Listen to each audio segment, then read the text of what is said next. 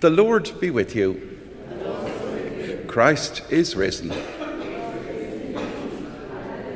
A very warm welcome to our celebration of the Eucharist on this, the second Sunday of Easter, and a very warm welcome to those who are watching us by live stream also this morning. We begin by singing our opening hymn, number 286, The Strife is O'er.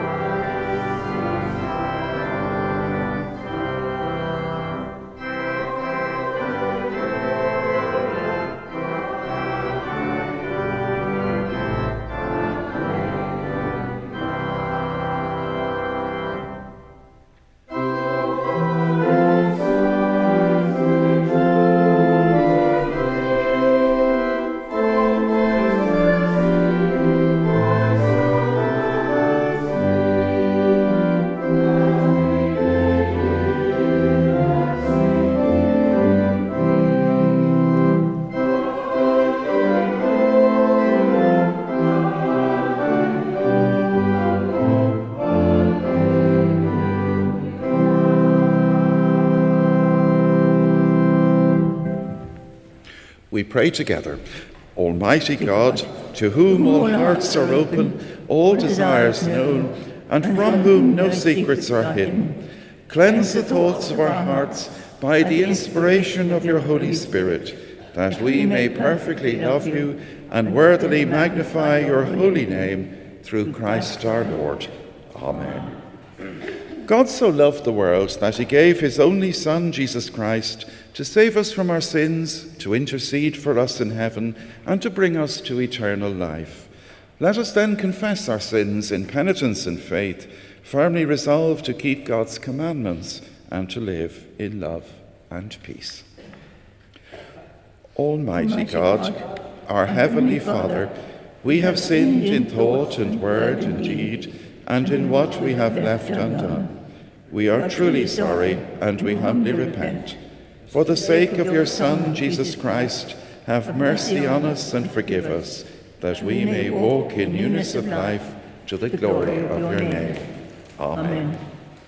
Almighty God, who forgives all who truly repent, have mercy on you, pardon and deliver you from all your sins, confirm and strengthen you in all goodness, and keep you in eternal life, through Jesus Christ our Lord. Amen.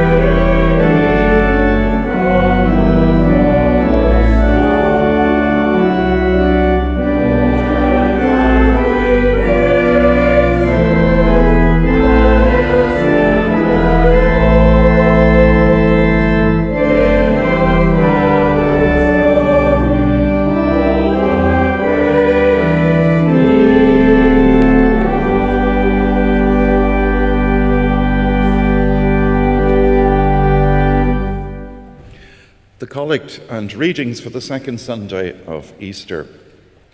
Almighty Father, you have given your only Son to die for our sins and to rise again for our justification.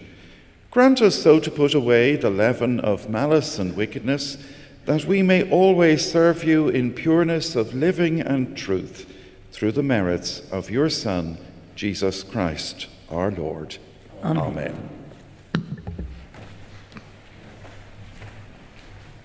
A reading from the Acts of the Apostles. Now, the whole group of those who believed were of one heart and soul, and no one claimed private ownership of any possessions, but everything they owned was held in common. With great power, the apostles gave their testimony to the resurrection of the Lord Jesus, and great grace was upon them all. There was not a needy person among them, for as many as owned lands or houses sold them and brought the proceeds of what was sold. They laid it at the apostles' feet, and it was distributed to each as they had need. This is the word of the Lord. Thanks be to God.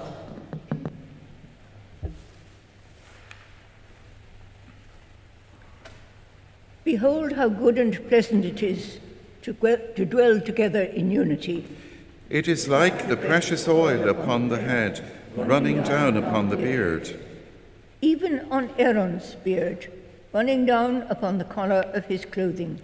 It is like the dew of Hermon, running down upon the hills of Zion.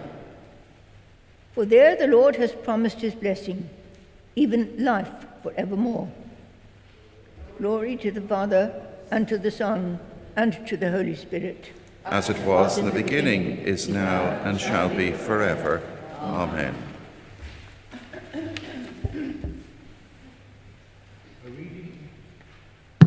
A reading from the first letter of John. We declare to you what was from the beginning, what we have heard, what we have seen with our eyes, what we have looked at and touched with our hands, concerning the word of life. This life was revealed, and we have seen it and testify to it, and declare to you the eternal life that was with the Father and was revealed to us. We declare to you what we have seen and heard, so that you also may have fellowship with us. And truly, our fellowship is with the Father and with his Son, Jesus Christ. We are writing these things so our joy may be complete.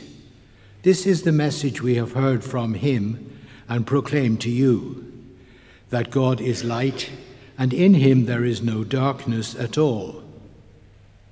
If we say that we have fellowship with him while we are walking in darkness, we lie and do not do what is true. But if we walk in the light as he himself is in the light, we have fellowship with one another, and the blood of Jesus his Son cleanses us from all sin.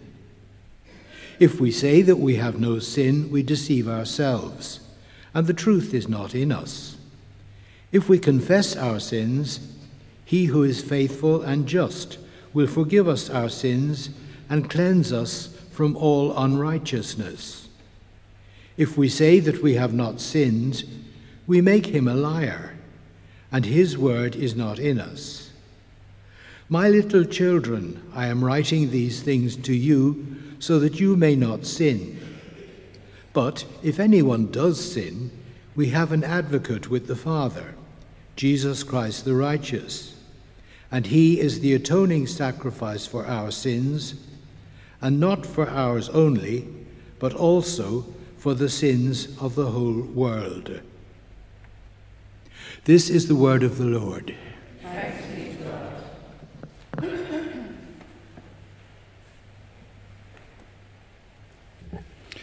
We sing our hymn at the gradual, number 269, Hark 10,000 Voices Sounding.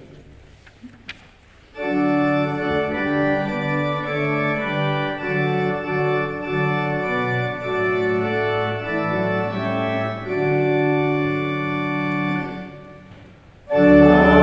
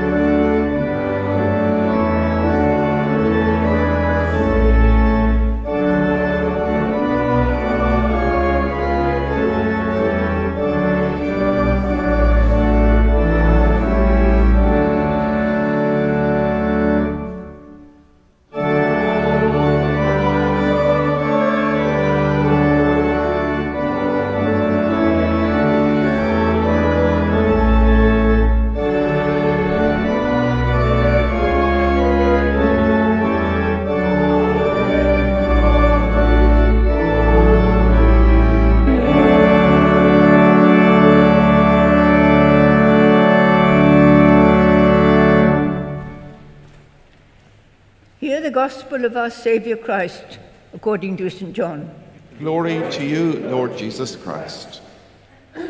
When it was evening on that day, the first day of the week, and the doors of the house where the disciples had met were locked for fear of the Jews, Jesus came and stood among them and said, "Peace be with you."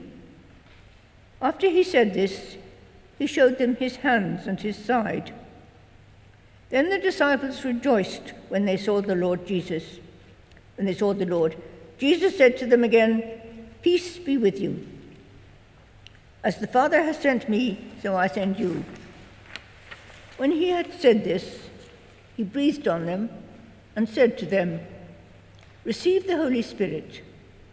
If you forgive the sins of any, they are forgiven them. If you retain the sins of any, they are retained." But Thomas, who was called the Twin, one of the 12, was not with them when Jesus came. So the other disciples told him, "We have seen the Lord." But he said to them, "Unless I see the mark of the nails in his hands, and put my finger in the mark of the nails, and my hand in his side, I will not believe."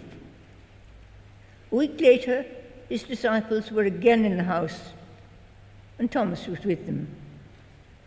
Although the doors were shut, Jesus came and stood among them and said, "Peace be with you." Then he said to Thomas, "Put your finger here and see my hands. Stretch out your hand and put it in my side. Do not doubt, but believe." Thomas answered him, "My Lord and my God."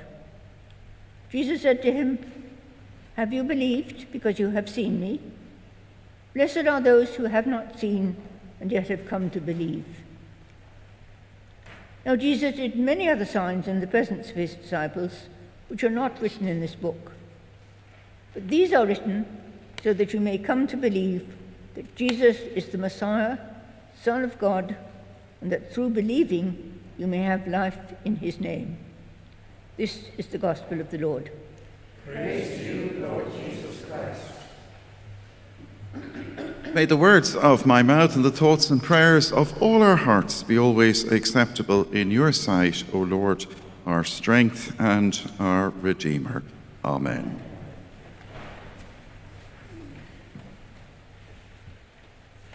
Jesus said, "Do not doubt, but believe." And Thomas answered, "My Lord and my God."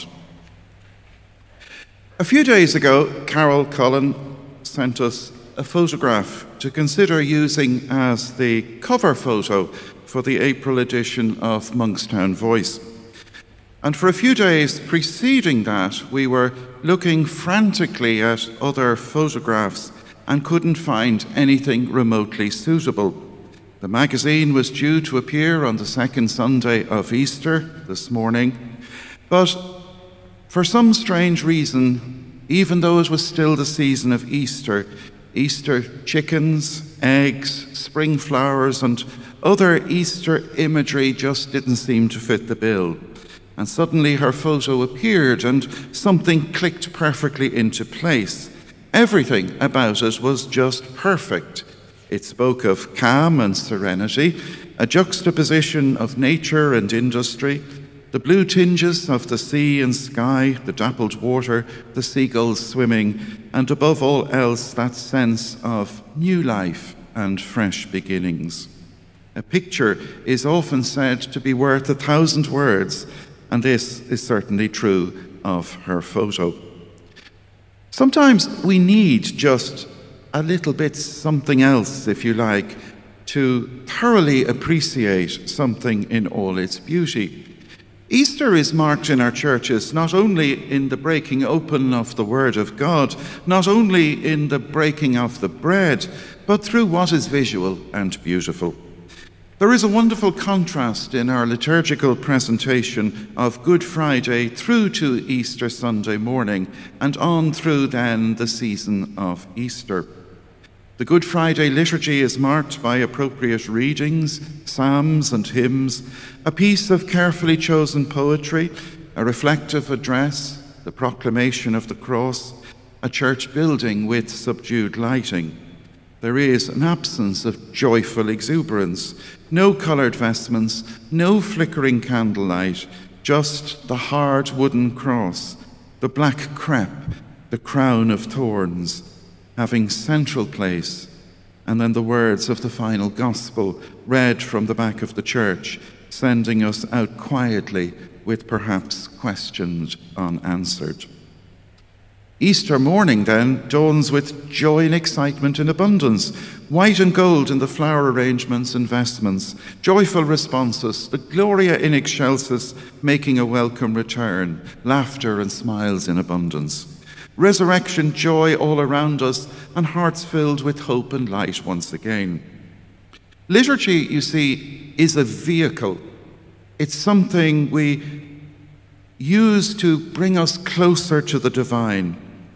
But we're also Anglicans, so we also utilize all our senses to mark the changing seasons and use anything we can employ to experience our faith in all its fullness.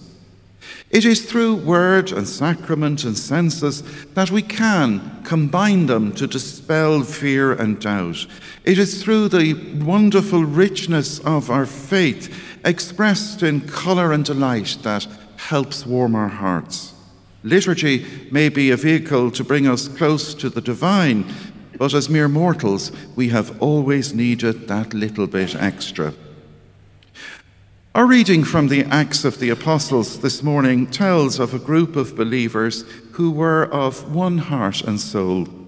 They claimed ownership not of private possessions, but of something greater that they shared in common. Their testimony of the resurrection spoke of the great grace that was upon them, something far more valuable than houses or lands. The epistle reading from the first letter of John speaks of light and hope, fellowship with the Father, with his Son, and a joy that is complete. Resurrection joy permeates through all of this, and the imagery enriches what we already know. But our gospel, of course, brings us again into contact with Thomas, who, despite hearing the account of the resurrection, finds his heart filled with confusion and doubt. He is just so like us. He is like a liturgy simply read from a piece of text without anything visual. He, like us, if we're honest, needs that little bit more. He needs something to bring the accounts he has heard to life, and our Lord, in his great gentleness and abundant generosity, lets him reach out and touch the wounds of the crucifixion and tells Thomas to doubt no longer but believe. And it's this act of enormous generosity by Jesus that brings Thomas into the company of those who now believe. For us today, there is likewise no shame in reaching out and for asking for that little bit more. Our faith, of course, is something on one hand deeply personal to us, but it's also something we have been given to share as a community of believers. Our care of one another is not only in a strictly liturgical setting, but it's also about reaching out with generous and open hearts to something much wider in all our lives. We will never have everything we need simply by reading a text in a room alone. We need the support of others, something else. We need to glimpse the Creator through the created, and we should never shy away from expressing our faith through what is visual and beautiful in this world. Carol's photograph, to some, may be simply something to illustrate a front cover of a parish magazine. In reality, though, if we let it, it speaks volumes about the glory of God and of his Son Jesus Christ in this wonderful season of Easter. For within that photo are glimpses of the power and the majesty of life and hope themselves. May God bless each one of us as we continue our Easter celebrations, and may we, like Thomas, find what we need to truly believe in this life. And let us make this our prayer through Jesus Christ, our risen Lord. Amen.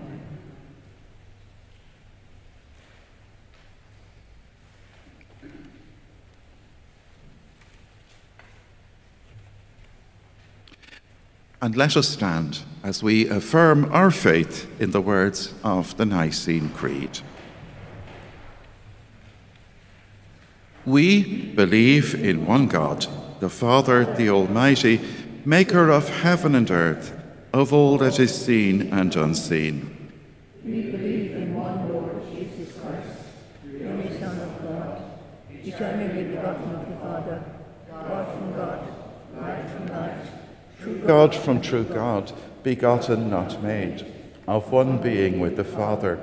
Through him all things are made.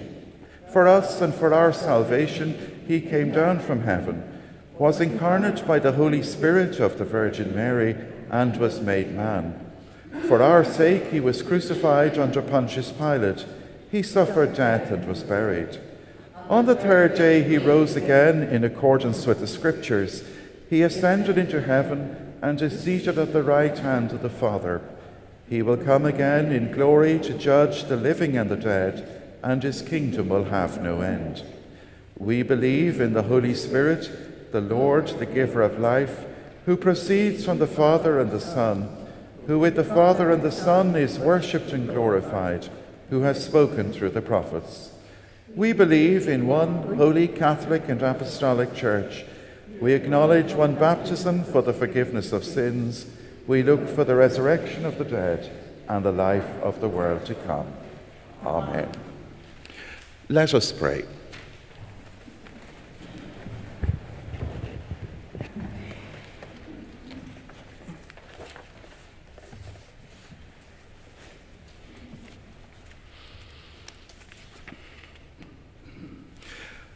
Almighty God, we pray for your Church in all the world, especially this morning for the work, witness and life of the worldwide Anglican Communion, that the Church may firmly follow your way and proclaim your gospel of salvation to all.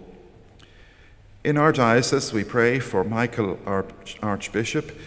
We pray for our diocesan cathedral, for its dean and priest scholar, for the parish of Greystones and their rector. We pray also this week for the work of the Church of Ireland Marriage Council, and in the worldwide Church, we pray for the Church of the Good Shepherd, West Bank. We remember also our needs, our hopes, our fears in this place. Lord, in your mercy. Hear. Lord God, you desire the well-being of your people and not their destruction. Take all violence from our midst, extinguish hatred from our hearts. Take away from us the passion in us that makes us seek each other's lives. Grant us peace in the world you have given us, so that all may live in harmony to your honour and glory. Lord, in your mercy. Lord and Father, we pray for this, our own country, for our President, our government, and for our local communities. We remember also the particular needs of all children in our land, and we ask you to bless those who provide education, those who run youth programs, and those who volunteer in Sunday schools. May we all share our responsibility in seeing that the children who have been accepted into the Christian family may receive your grace and become true and valued members of your kingdom. Lord, in your mercy. Almighty God of love, we remember this morning those who are ill, and may they find and experience your powerful healing presence. We pray also for those who minister to the sick. Lord, preserve them while waking, guard them while sleeping, that awake they may watch with you, and asleep they may rest in your peace. Lord, in your mercy. We remember in our prayers and thoughts all who have died recently. May we share, O Lord, with them the joy of your heavenly kingdom, and may we rejoice with all your saints who have journeyed through the resurrection to new life in you. We remember also those whose anniversaries fall in the week ahead, including George Kennedy, Ernest Mancies, Ben Carnegie, Emily Stewart, and Anne Dyke. We thank you, O Lord, for our remembrances of them. Lord, in your mercy. And we pray together, merciful Father, accept these our prayers for the sake of your Son, our Saviour, Jesus Christ. Amen.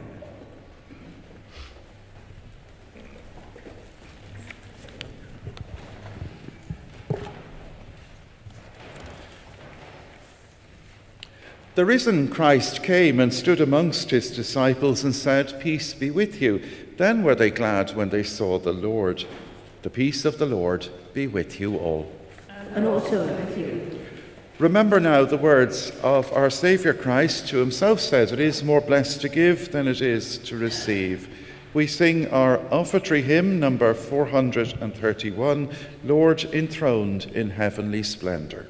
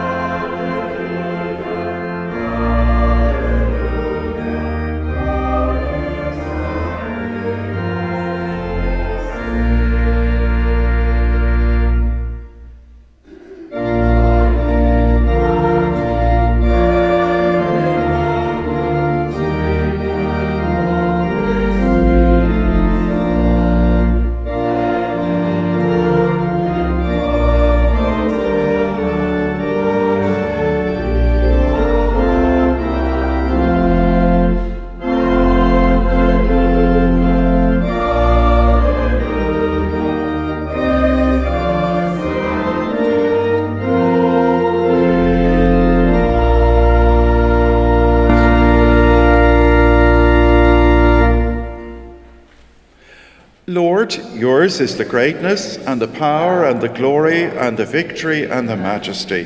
For all things come from you, and of your own we give you. The Lord be with you. Lift up your hearts. Let us give thanks to the Lord our God. Father, almighty and ever-living God, at all times and in all places, it is right to give you thanks and praise.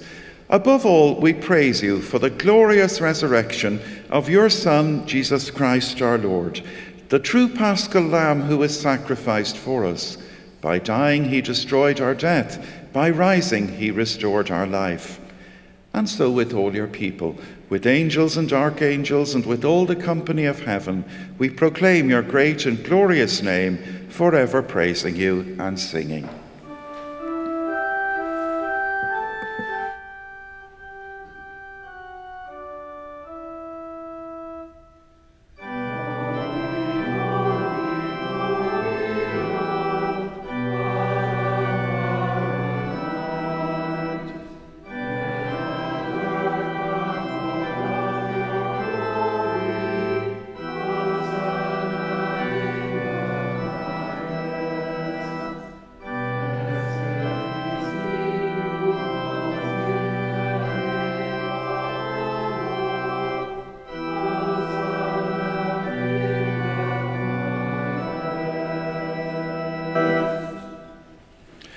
Blessed are you, Father, the creator and sustainer of all things.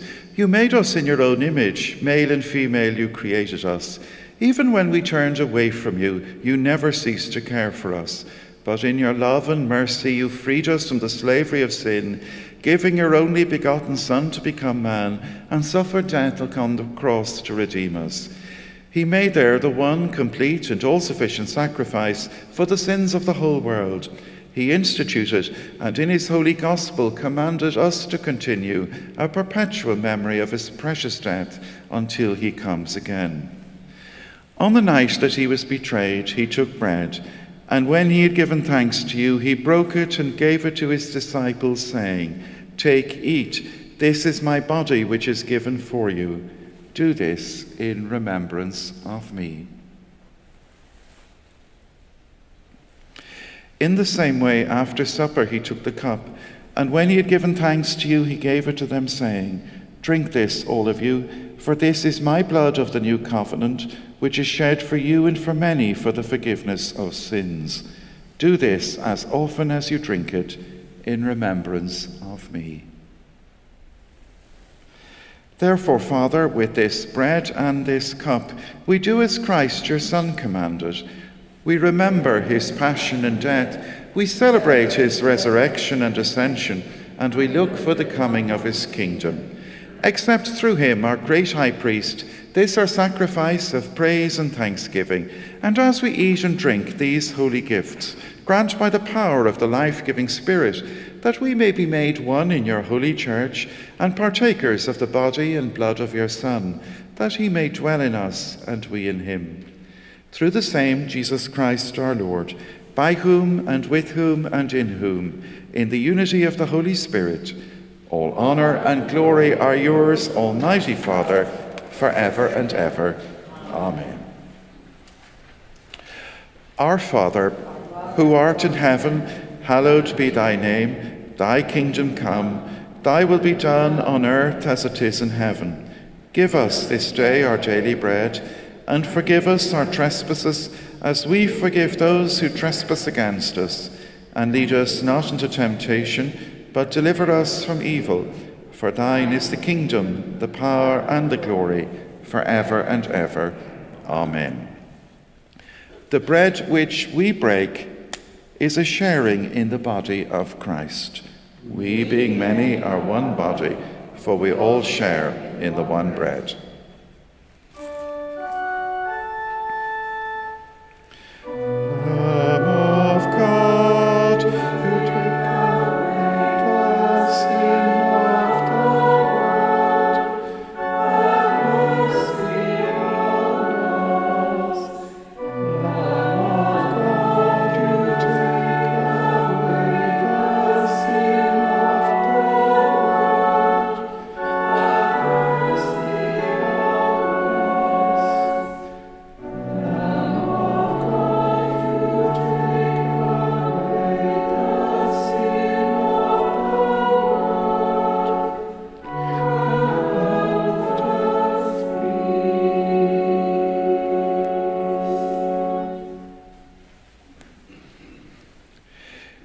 Jesus Christ is the Lamb of God, who has taken away the sins of the world. Happy are those who are called to his supper. Lord, I am not worthy to receive you, but only say the word, and I shall be healed. Draw near with faith. Receive the body of our Lord Jesus Christ, which he gave for you, and his blood, which he shed for you. Remember that he died for you and lives for you, and feed on him in your hearts by faith with thanksgiving.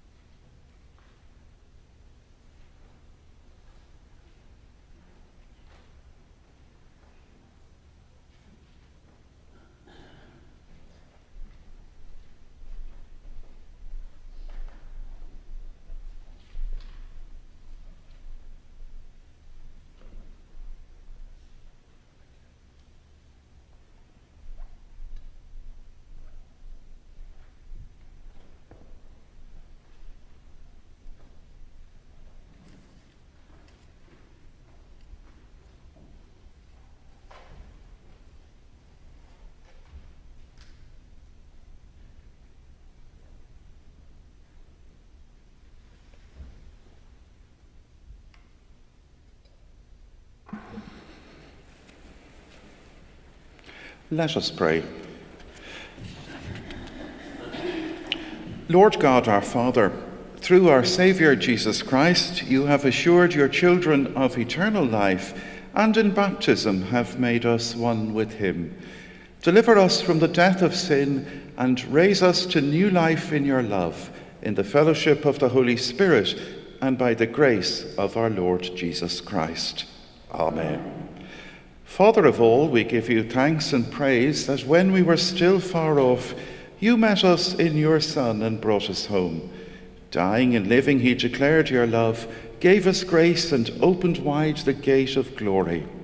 May we, who share Christ's body, live his risen life. We who drink his cup bring life to others. We whom the Spirit lights give light to the world. Keep us firm in the hope you have set before us, so we and all your children shall be free, and the whole earth live to praise your name, through Christ our Lord. Amen. We join and sing our post-communion hymn number 287, The Whole Bright World Rejoices Now.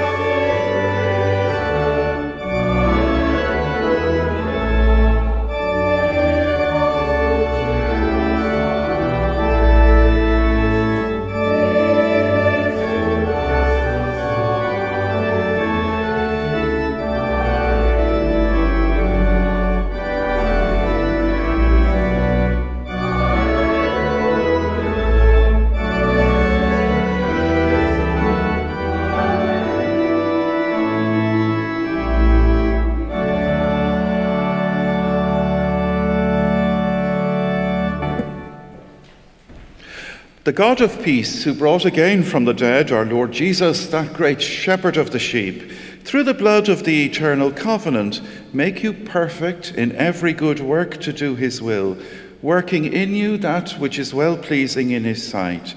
And may the blessing of God Almighty, the Father, the Son, and the Holy Spirit be with you and remain with you always. Amen. Go in peace to love and serve the Lord. In the name of Christ. Amen.